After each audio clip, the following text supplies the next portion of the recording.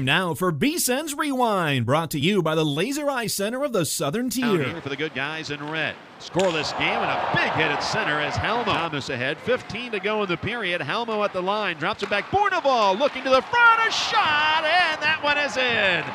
Re-centered by Thomas ahead, 15 to go in the period. Halmo at the line, drops it back. Bourneval looking to the front, a shot, and that one is in. Re-centered by the Floyd L. Maines Veterans Memorial Arena, the Schaefer's Tour and Charter broadcast booth, and off the face-off, Matt Taormina will rifle this. 26. Syracuse crunch power play goal. Another shot and a goal here as Andrew Hammond in front was screened. Never saw it between he and Moran. Baroni in shorthanded, 4 to go in the period. A backhand and a stop man. Rebound between he and Moran. Baroni in shorthanded, 4 to go in the period. A backhand and a stop man. Rebound, they score!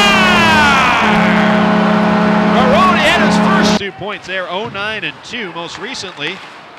A shot here, they score, it's thrown off the boards! 2 points there, 0-9 and 2 most recently. A shot here, they score, it's thrown off the boards!